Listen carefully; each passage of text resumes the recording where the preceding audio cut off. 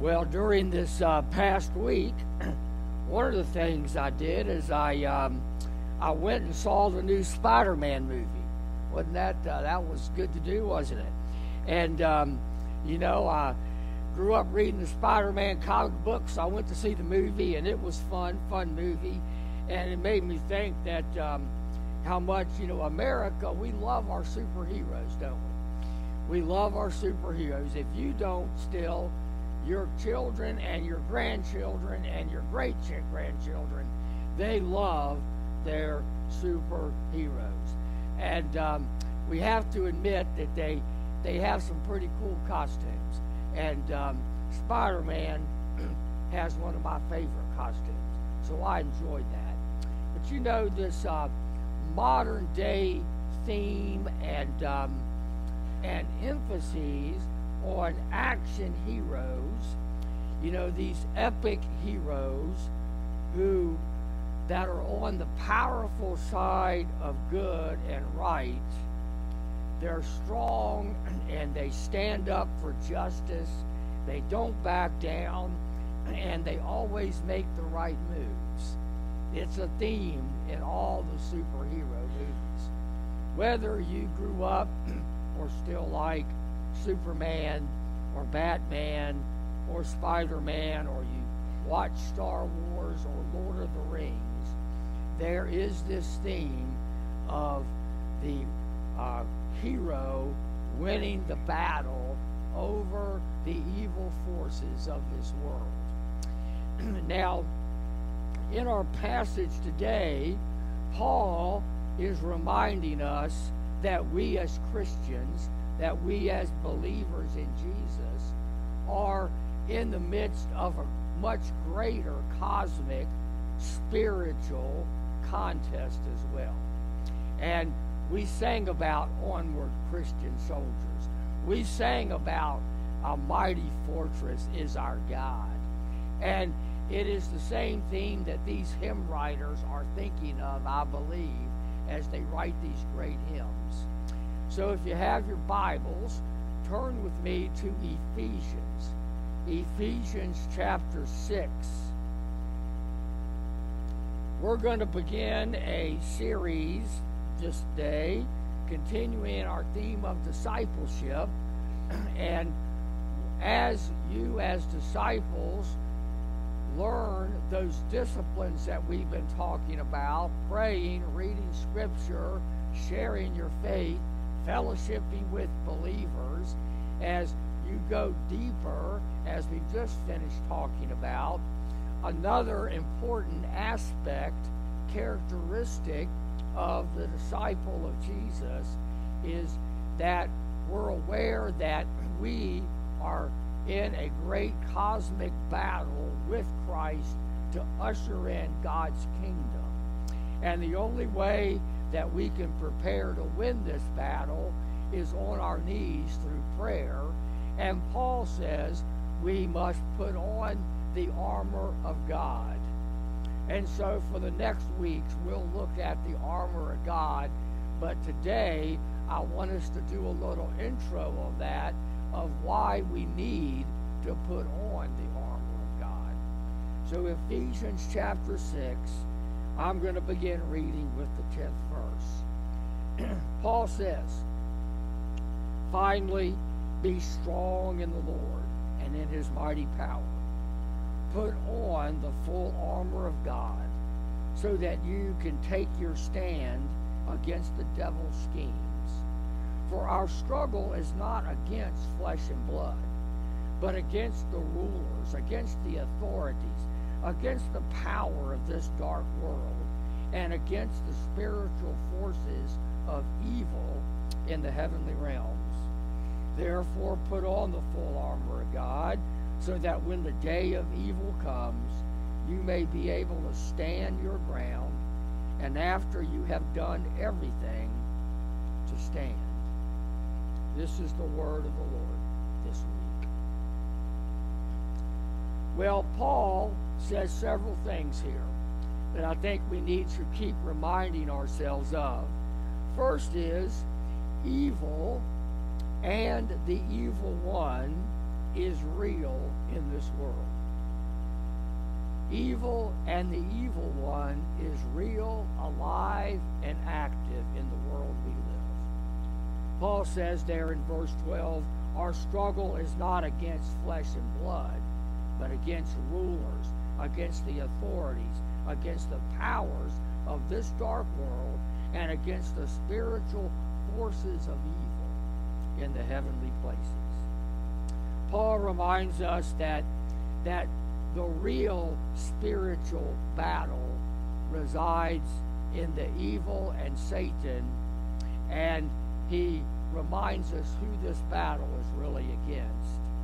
And I think the reason he does this, and we need to hear the same word today, is that we can get distracted by smaller spiritual battles or even less important church battles and forget the real great war we're engaged in as the kingdom of God.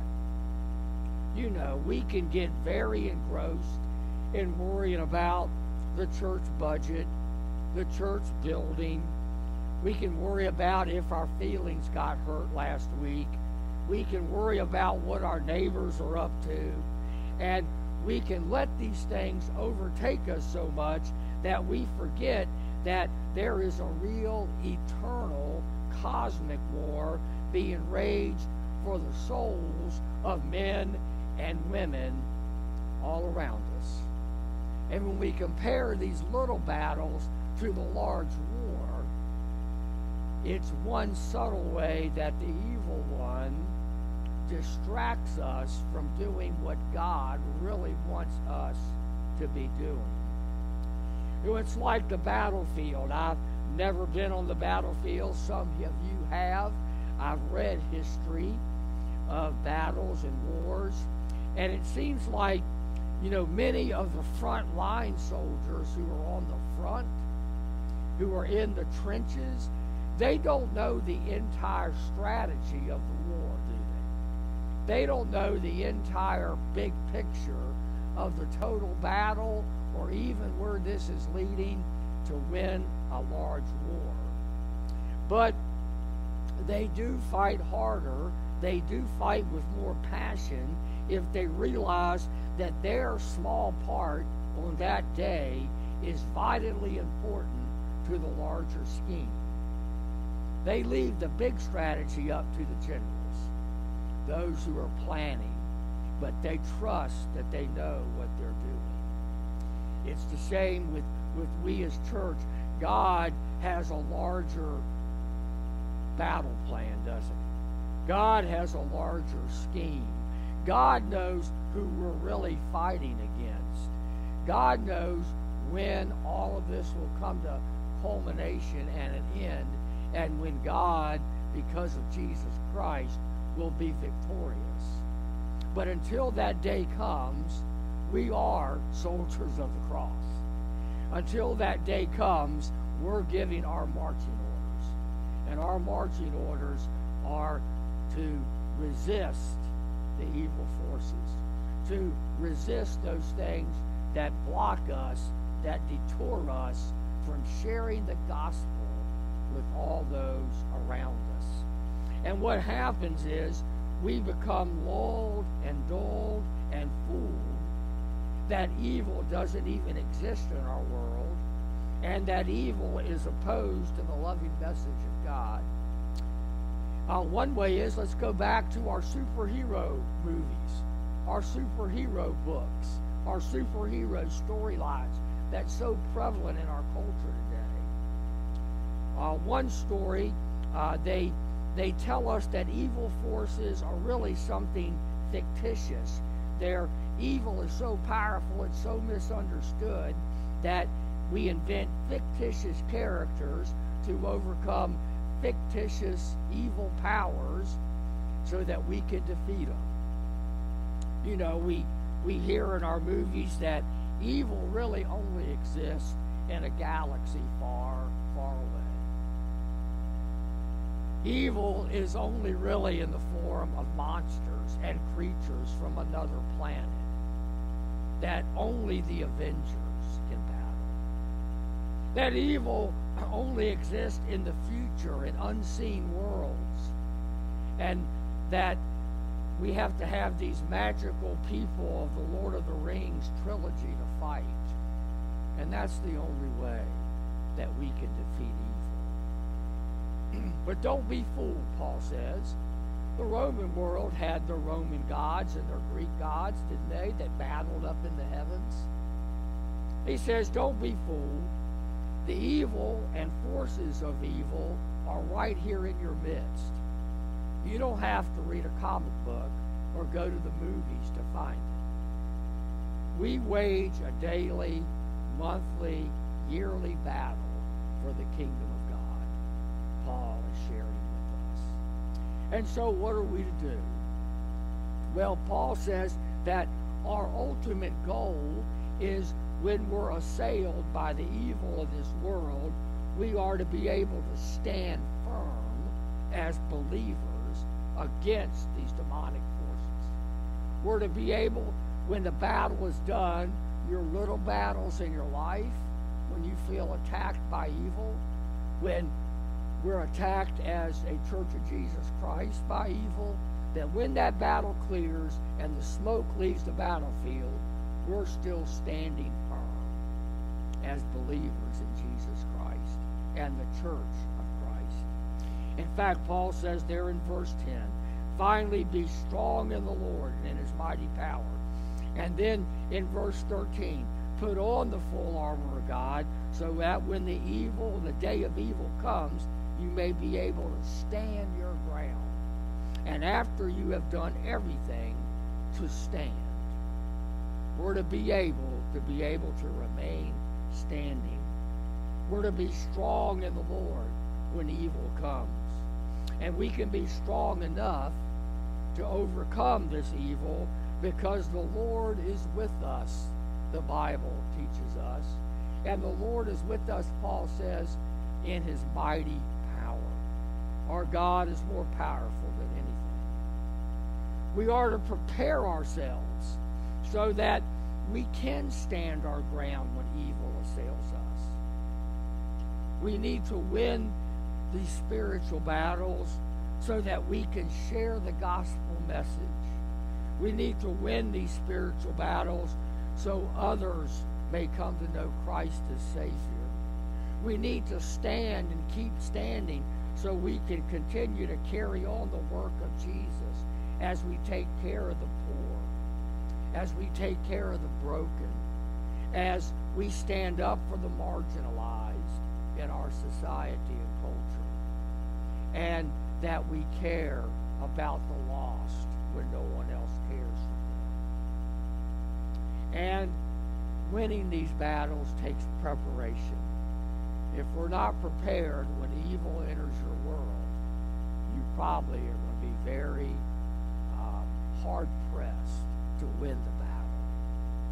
Winning the battle over evil is going to make us stronger each and every time and allow us to remain standing. And which one among us doesn't desire to be stronger? We want to be strong in our faith. We want to be strong in our life. We want to have resolve in our values and our principles. Most of us wish we had more inner strength. We wish that we have the strength to preserve against all difficult odds. We want the strength to be able to tough it out. The strength not only to survive, but to prosper when difficult things come into our life. Because I think inside each of one of us dwells a small child, an insecure, uncertain child. And that inner child still believes that we're weak and we're fundamentally powerless. And what that child wouldn't give for just a little strength, more physical strength, more emotional strength that projects to others a sense of authority and confidence, and be able to have an answer for the difficult things that are swirling around and among us. And those answers come from God. those answers come from our values as Christian brothers and sisters. We stand firm in ourselves. We stand firm for God and His work, Paul says, by putting on the armor of God. Then Paul goes on to tell us how we can have this power, that it's from the Lord, how we must prepare ourselves for the everyday victories and the everyday struggles of this life, how we can successfully fight and win these battles over the forces of evil, of Satan, of temptation. Now it's beginning to sound almost like an action-adventure movie, isn't it? But each of us, we don't have capes or fancy suits. We have the spiritual armor of God to go into battle with. But this battle is real. Paul says the way we prepare ourselves is putting on this armor. And, most scholars say that Paul receives this great illustration, this great image, because as he writes Ephesians, he writes it from the prison cell, doesn't he? And in that prison cell, he's guarded and sometimes chained to a Roman soldier, a private in the army. And that soldier has to wear his full armor every day because he's on duty. He wears his uniform. And Paul, day after day, week after week, looks at this soldier. And somehow he's able to take his miserable situation and apply this great, eternal, spiritual truth. I've often said that if that soldier was not a believer, he probably had a miserable time with Paul, because I bet Paul talked about Jesus every day to him. And my guess is, I hope he came to know the Lord. But as he looks at this soldier and he thinks about this armor, there's a couple of big things about the armor of God before we look at each piece individually. The armor of God is mostly defensive in nature, isn't it? It's preparing to defend ourselves in this battle against the wiliness, the seductiveness, the power of the evil one. And we are to be ready to defend ourselves, so after these evil trials, we're stronger and we can still do something for the Lord. And so all of the armor, the breastplate and the belt and even the shoes and the helmet, they're defensive in nature. Now there's only one piece of armor that's an offensive weapon, and that's the sword of the Spirit. The sword is used for offense and to finally win the battle. And we'll talk about that. And we are to put on, just like that Roman soldier, and keep on the armor at all times. And we're to stay well ahead of when the enemy attacks us. And so how do we do that? How do we constantly, like that Roman soldier, have this armor on all the time, being prepared for this attack? Well, the only way is that we put the armor on through prayer. The only way to win the battle against the evil forces is on our knees, asking God to be there for us and strengthening us. Only by maintaining an ongoing conversation, an ongoing listening time to the Almighty God, can we expect to be ready to stand against evil when it comes. Because many times we don't know when it comes, do we? It's an ambush. It's all of a sudden. And we don't expect it. And if we're not ready through prayer, we'll never be able to battle and win it. So over the next several weeks, we'll look at the armor of God, piece by piece, how it helps us stand firm against evil, and how it helps us to remain standing for God. So I encourage you to begin this week getting ready by extending your prayer time. If you pray for 5 minutes a day, increase it to 10. If it's 30 minutes, increase it to 35.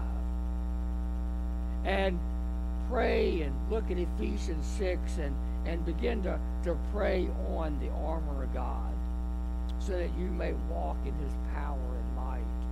And as these weeks go on, we can look at what that armor entails and how you can more specifically pray to God that you may put that armor on. That we as individuals and we as Fairview Church will be able to stand and be a great witness for the Lord God. Now, one great reminder that Christ gives us and leaves for us about his might and how he has already really won this victory, defeated evil, if we just trust him and put on this spiritual armor. He has already done the work for us on the cross, hasn't he? He has defeated evil. He's defeated sin. He's even defeated what some of us think are our worst enemy that we can never avoid or overcome, and that is death. And he does this because he is the Son of God, and that he alone can make this sacrifice. And he tells us to remember this often in communion. He says, and I think that's one reason we need to remember it often. We need to eat of the bread, his body, drink of the cup, his blood, to remind us that he has fought this battle for us. And a mighty fortress is our God. And so this morning, we are going to partake in communion together. We're going to remember again why Jesus came, what Jesus did for us, and that we leave here in the strength of our Savior.